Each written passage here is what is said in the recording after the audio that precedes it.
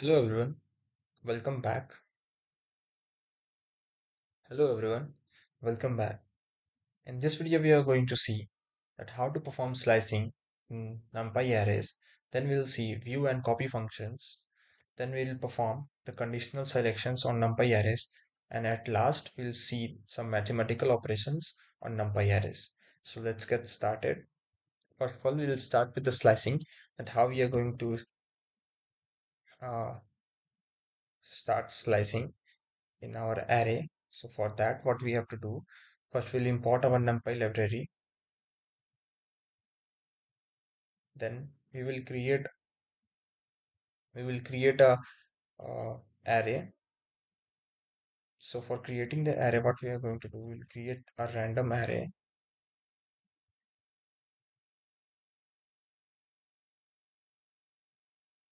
array starting from 1 ending till 500, and I want 30 elements. And before this, what I'm going to do, I'm just going to use the seed function to settle my random integers so that it won't change each time when I'll execute the code. And then I'm going to use the reshape function for reshaping it into 6 rows and 5 columns. Now when I'll execute the code, you will see a 6 rows and 5 columns array. Now we are going to perform slicing on it. So what we are going to do, we will first start the slicing from this 3 4 1. Then we'll take this this whole row, and then we'll take till 4 columns. Means we have to take 4 rows and 5 columns. So I hope you have understood. We have to print or separate this much areas, the areas which I have marked using the slicing option. So for that, what we can do, we have to first uh, give the name of our variable in which we have created our array, and then we'll use the square braces, and inside the square braces we are starting from the first, means we are starting from the zero index in the row, so we'll left that blank, and we want till. So this is the zero index, and this is the 1th index, this is the 2nd index, and this is the 3rd index. So we want till 3rd index, so we'll write here 4. Then we'll give comma, and for the columns we want all the 5 columns. So what we'll do,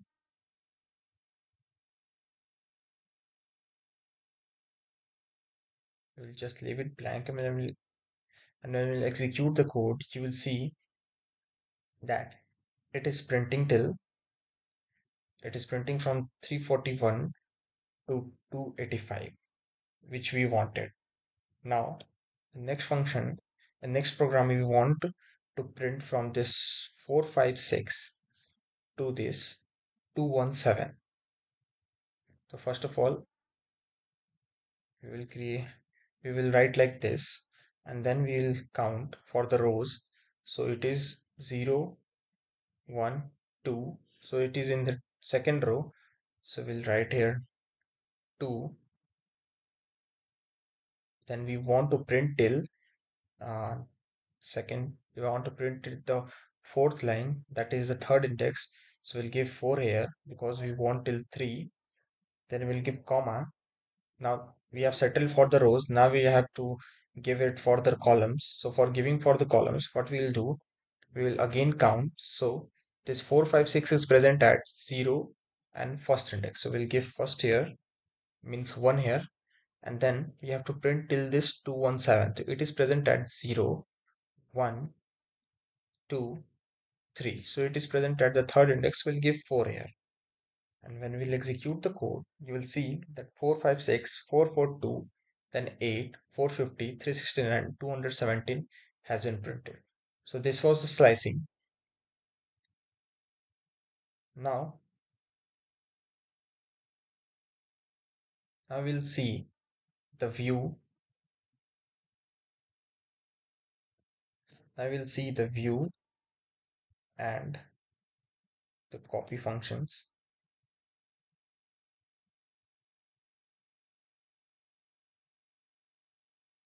So simply what we'll do, we again import our NumPy library as a alias name np.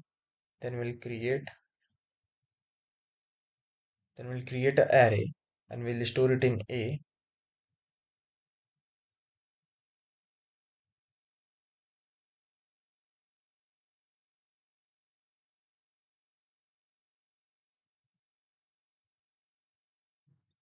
So our array has been created till now. Now we're going to see the first we'll see the view function. So what the view function does. So for that we will create a variable named view, and then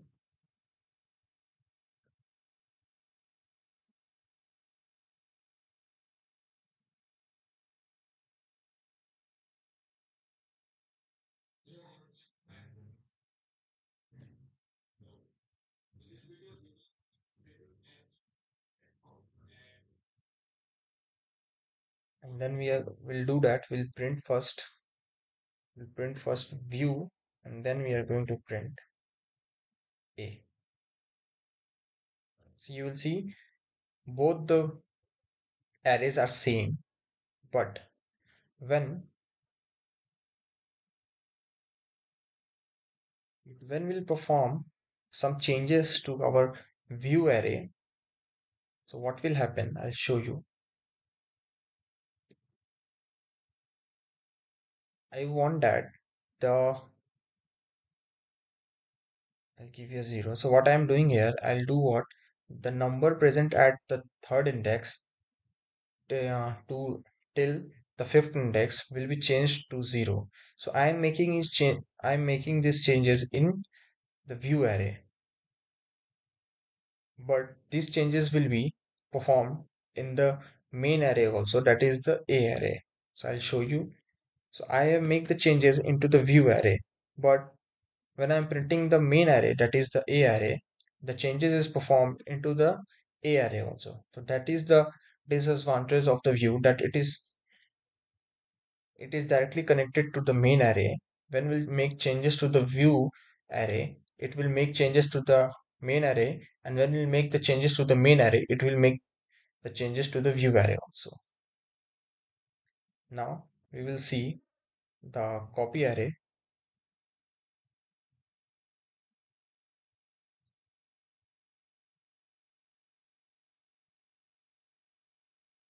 So for creating the copy array, we have to change the view with copy, and then what we'll do, we will perform the same thing in the copy array also. We'll make it with 0, and then we are going to print.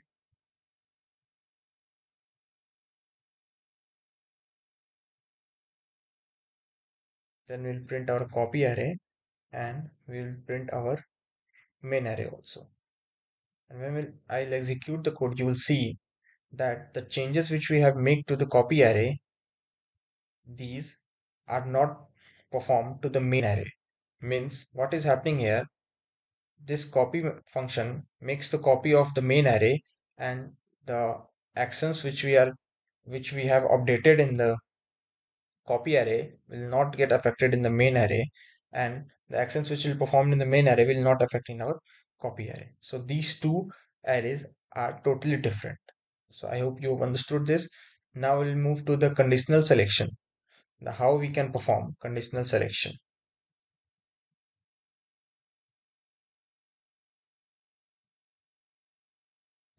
First I'll write here conditional selection, and again we'll import NumPy as np, and we'll create an array using the arange function.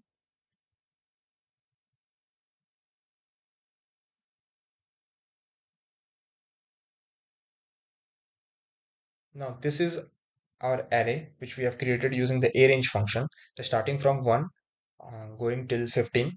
Now what is conditional selection? That we can select the elements of our present in our array by giving condition to them.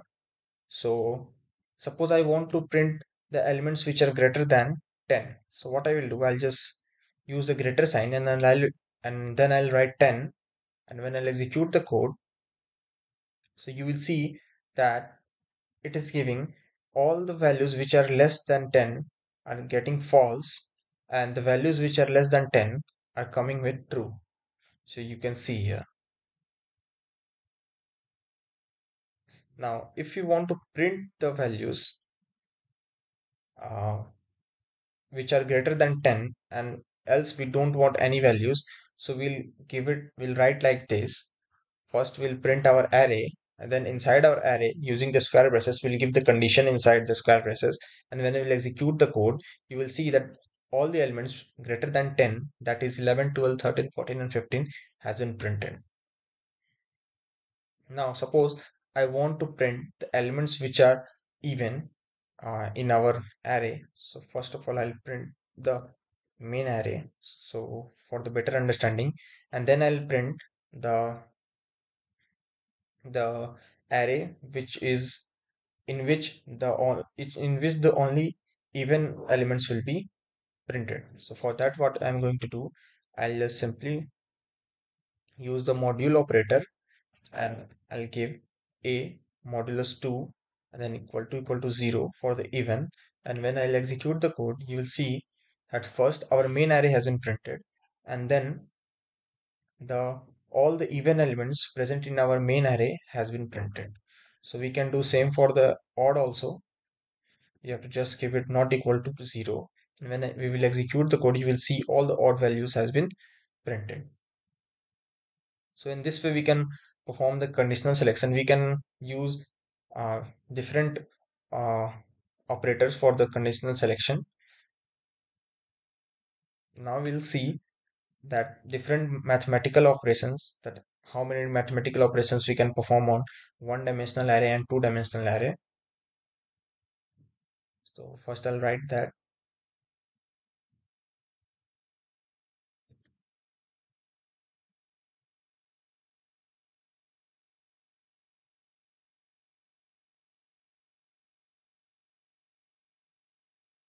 mathematical operations.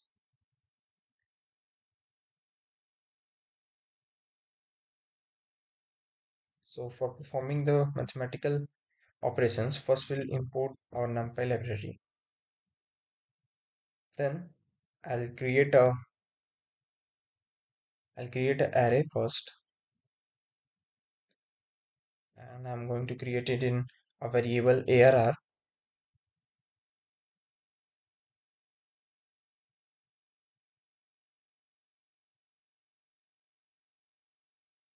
and I want to create it from 1 to 4, and then I'll print my ARR. So you will see an array has been created from 4 elements starting from 1 to 4. Now if I want to perform some addition to all the elements with 2, so I'll just simply add 2 to our array, and when I'll execute the code, you will see that 2 has been added to each element. So 2 has been added to 1, then it's been added to 2, then it's added to 3, and then it's added to 4, and the resulted elements has been printed. So so on we can perform multiplication also. So you can see here, when I have multiplied 2 to the our array, so each element present inside our array has been multiplied with 2.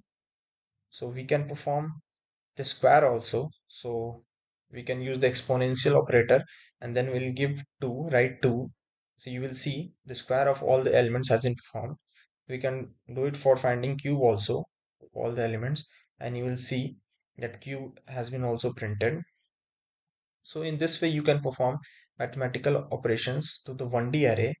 Now we'll see mathematical operation to the 2D arrays. So for that we have to create two arrays. So I'll create two arrays, one arr1 and the second one arr2. So first I'll write it, and then the second one, that is arr2, and I'll give it a range from 5 to 8. So for printing till 8 we'll write 9, and now we are going to print arr1 and arr2 both. So you will see that our two arrays has been printed. Now what we'll do, we will perform addition to both of our arrays.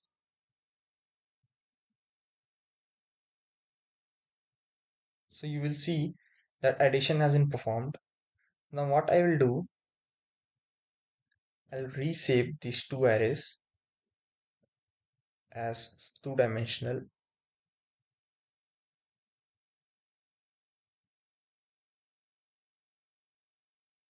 Now our two-dimensional arrays has been created.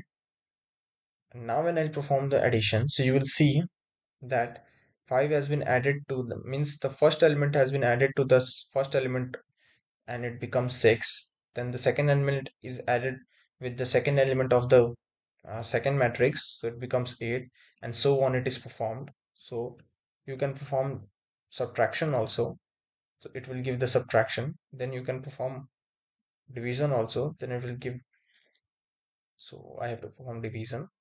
So you can perform division also, it will give the division. Then you can give perform multiplication also. Now when it is for the multiplication, you will see it is directly multiplying 5 with 1, 6 with 2, and 7 with 3, and 8 with 4. So basically multiplication is, in matrices multiplication is not performed like that. In matrices the multiplication is performed like this: the horizontal of the first matrix is get multiplied with the vertical of the second matrix, means the 1 2 will get multiplied with the 5 7 of the second matrix. So for forming that original matrices multiplication, we have to use like this. We have to perform arr1 dot, and then inside the dot we'll give arr2, and when we'll multiply it, now the original matrices multiplication has been performed. So this was it for this video. I hope you liked the video. Thanks for watching the video.